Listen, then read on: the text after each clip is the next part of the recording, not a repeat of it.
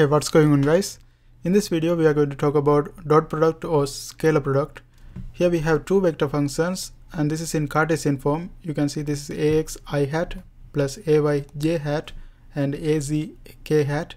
So this is Cartesian form in 3D space. And also another way to write the vector function is ax comma ay comma az in a bracket without these I j k components. Okay, and also you can write this I hat j hat k hat as x hat y hat z hat. This is another way to write this one. Now let's look at the dot product. There are two ways to multiply a vector function. The one way is you can multiply this one with a scalar. When you multiply with a scalar, you have one result that will result in a vector. So when you multiply a vector with a scalar, you will get a vector. Okay, and also you can multiply this one with a vector. But when you multiply with the vector, there are two ways. One is called dot product or scalar product. Dot or scalar product. Scalar product. And when you multiply a vector function with a vector function using dot product, what's going to happen is vector components are going to cancel each other, because I dot I, that's equal to 1. So it's going to cancel each other and you will end up with a scalar. So this is going to give us a scalar. And there's another way to multiply a vector function with a vector function, that is called cross product. Cross product, or you can say vector product, and that will result in a vector. Okay, here we are going to look at what's this scalar product is going to do. Okay, so when you dot product a dot b, that's going to be equal to what? A magnitude b magnitude cosine theta. So let's see what this is. So let's say we have a vector function and this is our b vector function. The angle that functions are making is theta degree. So this is the magnitude of the dot product is dependent on this angle. So you can say if cos theta, we know that cos 0 is equal to 1. So if the angle is 0, we are going to have the maximum scalar product or dot product.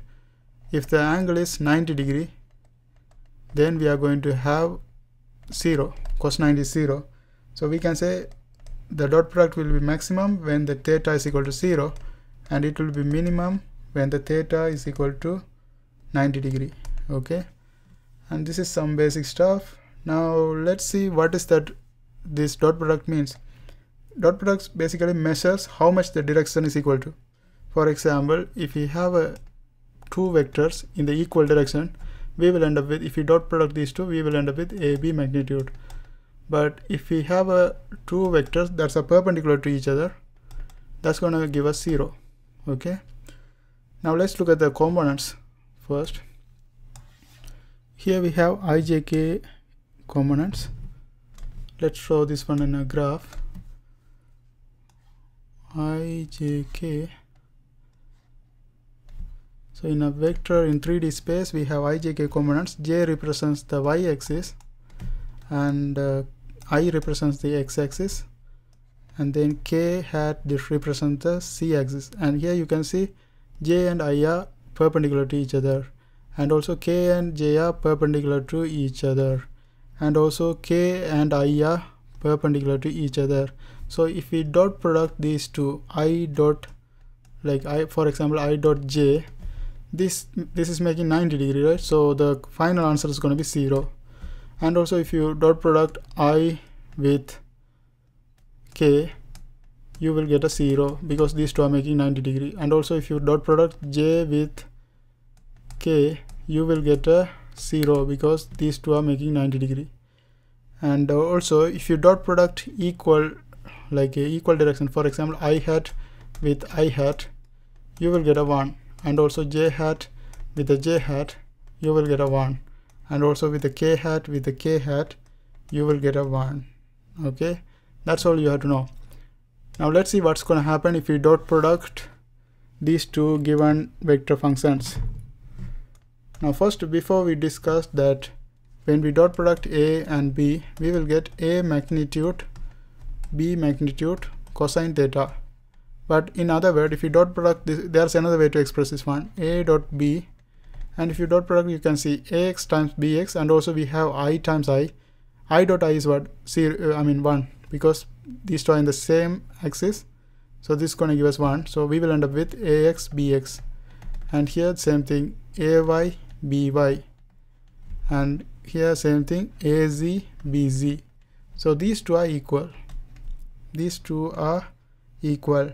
And let's see what's going to happen if we dot product this ax with, let's say we are going to dot product this ax with all the others, bx, by, and bz.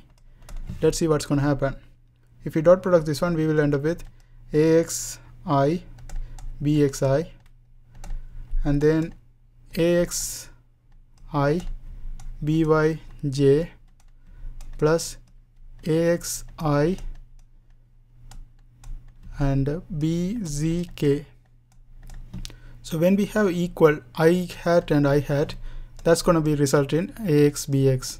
Okay, but when we dot product these two, like I and j, these two are perpendicular to each other, so this is going to be 0, and ik perpendicular to each other, k 0.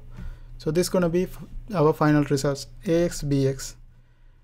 And let's look at another example. Let's say we are going to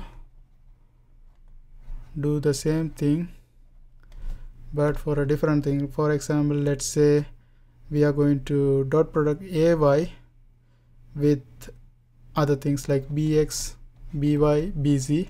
Let's see what's happened. So if we do that, we are going to end up with ayj bxi hat plus ayj hat byj hat plus ayj hat bz k hat. And here you can see this is going to be 0 because these two are 90 degree, and here we have j hat, so that's going to be equal to ay by. So this is going to be our final result, because this is also going to be 0 because jk 90 degrees, so 0. And that's how we do the dot product.